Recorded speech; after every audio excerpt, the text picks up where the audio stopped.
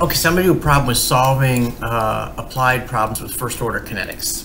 So this is a challenge, right? You have successfully done first order kinetics problems, and this one's sufficiently challenging. It's certainly possible that there will be some students who do not add this to their pie. Okay, this is like the pinnacle, I'd say. So let me go here and remind you, when you have a first order problem, you're going to be using, like, this is a rate law for a first order reaction, right? And here's the integrated rate law for a first order reaction, and here's another equation, right? So all these equations we need for the first order. How do we know it's first order? So let's go back and look at the question. So we know it's first order because it says first order here, right? But we also know that it's first order because of a key word in the question stem. Two gases, X and Y, are found in the atmosphere in only trace amounts because they decompose quickly, right? And where is the first order keyword? Right there, first order. Okay, they decompose quickly. So when exposed to UV light, the half-life of X is 135, while that of Y is 60. Suppose an atmospheric scientist studying these decompositions fills a transparent 10-liter flask with X and Y and exposes the flask to UV light.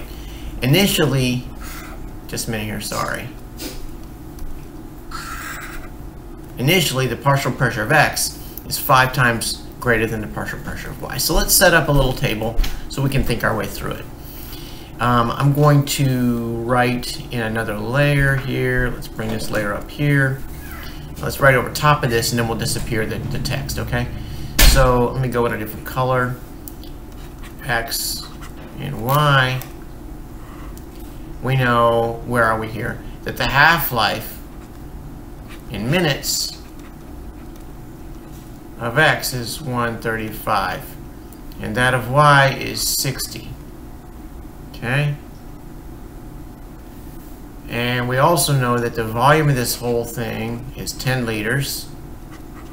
10 liters, right? And we also know that the partial pressure of X is 5 times greater than that of Y. But that's all we know. We don't know how many moles are in there. So let's just say that there's 5 moles in the one, or 5, I don't know, partial pressure, 5 atmospheres, and then 1 atmosphere of Y. Okay, and that's all we know. Now let me get rid of these and make a couple more notes. Let me get rid of that,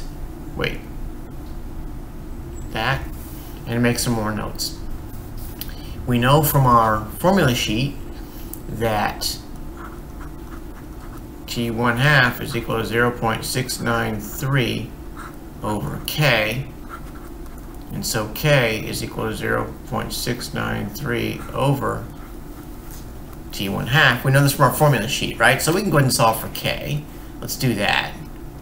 K is equal to, the first one, it's going to be 0.693 over 135. Let's do that one first.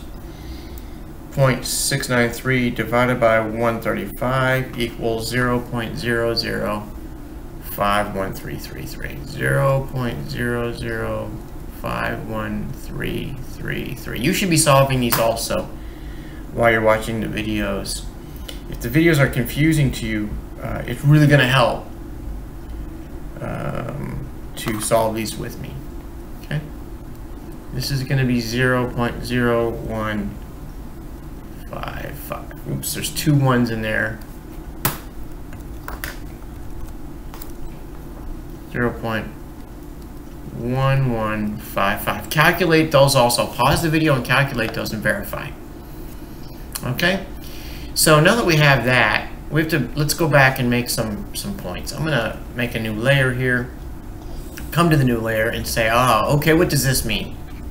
This means that you have to know that the partial pressure of X is proportional to the mole fraction of X, right? And the partial pressure of Y is proportional to the mole fraction of Y. I'm just going to make a couple assumptions here, but I'm showing you all of this. That is more pressure means more moles, right? That's what that means. All right. More pressure means more moles. Well, that said, we can now say that that there's 5 times as many moles of X as there are Y. And if they have the same volume, because they're in the same flask, we can now say that the initial pressure of X, which I'm calling A because I'm used to it, right? Can I go back to the formula sheet for a second? Remember, we're using A all the time? That's just a habit, right? So I'm going to keep using it because it's easier for me to recognize things then, right? So we now know that the initial concentration of X is 5 times that of Y, right? And so the equation that we're going to be using, let me go to black, go to this layer here. Oops, I put those in the wrong layer, didn't I? Just a minute here. Let me go to this layer here. And I put these in the wrong layer. Folks, I'm going to write over top of this, okay? A, 5, and 1. Right? So if I get rid of this layer, that's still there. Okay? So now let me go back to this layer for a minute and say, and pull this equation, the integrated rate law expression. My little girl here is wanting to say something to me. What is it, honey? No. No, just let her come back. Okay? The integrated rate law tells me something about how long it takes for initial to get to final, right?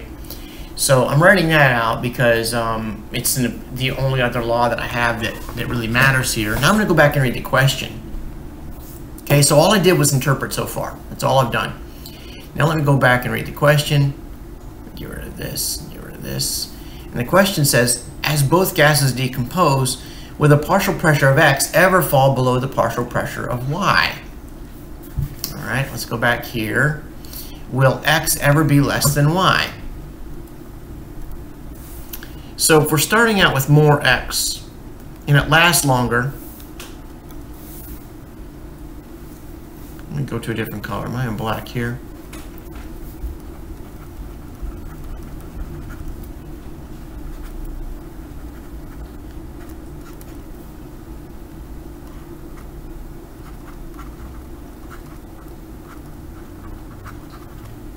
X lasts longer, and we're starting out with more of it, then no, we're never gonna have less. Okay, so I'm gonna come back here. I'm gonna say no, we're never gonna have less.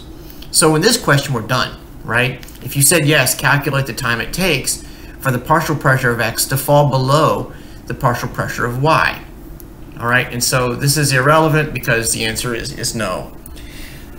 But let's rewrite the question to practice what's going on here, to practice this question type.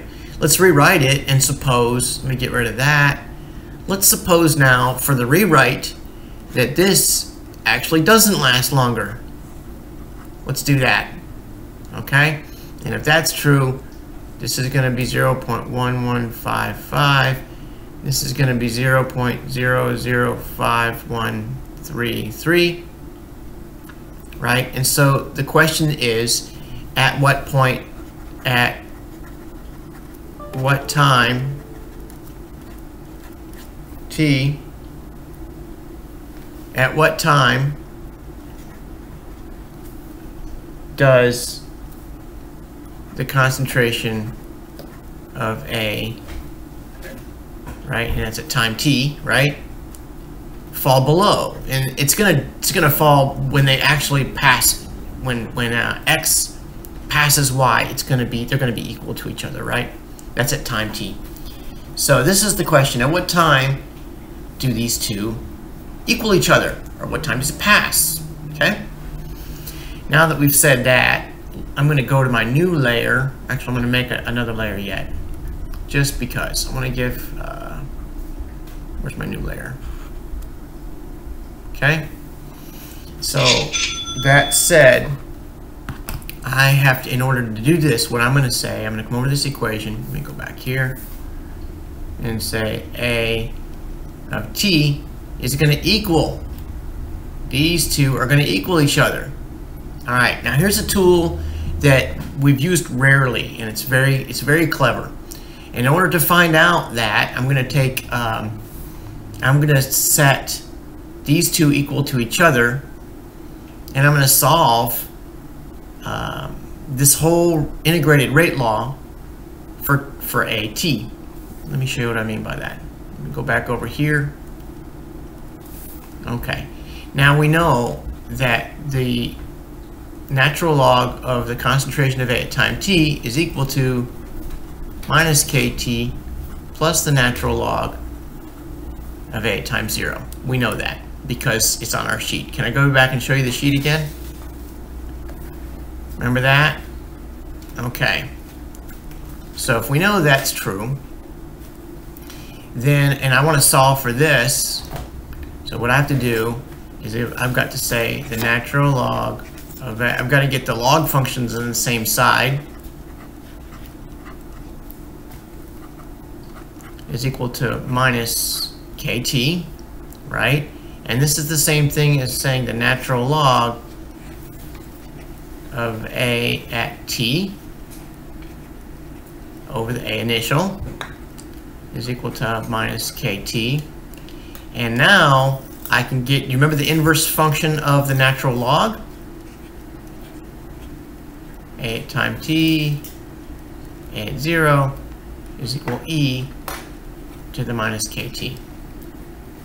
All right, and so A t is equal to A initial E minus KT. All right, this is really all I've done is just a bunch of algebra, right? I had to solve for this. Solving for that, the way to isolate that, you've got to go back and do all the reverse functions, of course. If you have to understand the order of operations, or else we're going to be, it's not going to make sense. All right, you're going to get the wrong answer. So that said, if AX at time t is equal to AY at time t, then the initial concentration of X is equal to the initial, of X e to the minus K of X at t is equal to the initial concentration of Y e to the minus K Y at time t. Right? You see what I did there? Okay, I invoked this equation. All right. Now let's solve this. I'm really looking for t now, right? I'm looking for how long does it take. Okay, I gotta isolate t. So I am going to divide both sides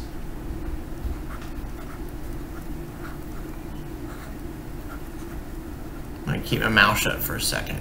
It'd probably be more pleasant for you if I just don't say anything, right? This is going to be e to the minus k y t over e to the plus, wait, no, it's going to be minus kx t, right? And these are the same base, so what I can do is say e to the minus ky t times e to the plus kx t, right? And now I need my exponent rules. E to the kx minus ky t. Right, you see what I did there? Is equal to, and I also know what these are. This is 5 and 1 is equal to 5, right? Because that was 5.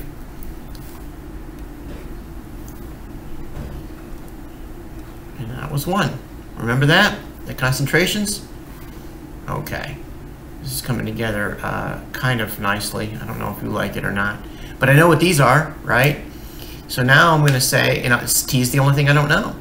So I'm going to get these back down here by taking the natural log. Am I in black? Let me go back to black. The natural log of 5 is equal to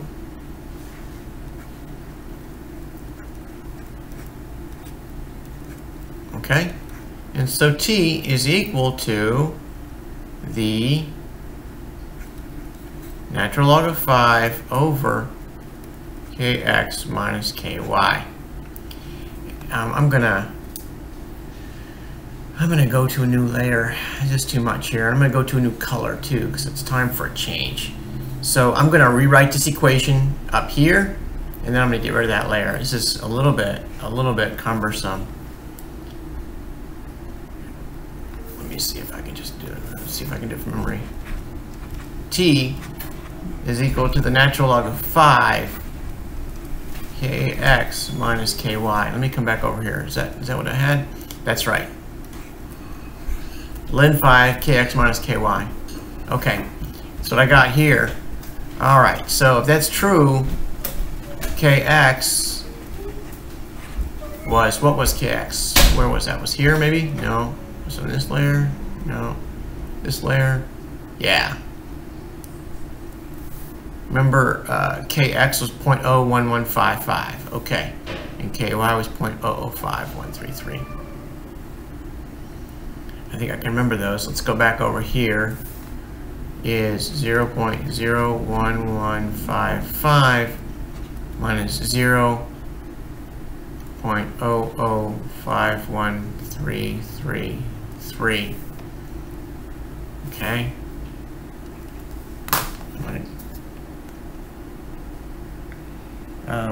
0.01155 minus 0.0051333 equals natural log of 5 over 0.0064167, which is equal to, doing a video. No problem. Come on in. I'm doing videos in my dining room, and I don't always warn everybody. Okay, so this is 1.60944, I guess. Okay, divided by 0.0064167. That's gonna be a big number, isn't it? Divided by 0.0064167 equals, oh, that's not so bad, 250. 250.8 minutes. All right, that's how long it took for x to get lower than y. That was if in the alternate universe that you and I described, we switched the half-lives, right? So going back to the initial question, it turns out that there was more x and it lasted longer. So back here, so really it was no. However, if we switch these and put this to 60 minutes and this to 135, then x, even though it starts out with more, would be decomposing faster, right? And so we eventually get smaller than y. All right, so that's a long, elaborate problem. Hopefully that was like my 4th take on that video, so hopefully that was clear enough. The first couple rounds were, I just felt not clear enough. So hopefully that's helpful. I encourage you I really encourage you actually to go back and try and redo it the way I did it. Because the tools that we used were largely like exponent tools and solving for logarithms, right? And setting two things equal to each other when we know that what that means. If they're equal to each other when at a particular time one passes the other, right? So consider going back and redoing that problem. Although I will admit it's certainly at the pinnacle, I think, of what we're going to do this semester. All right, good luck.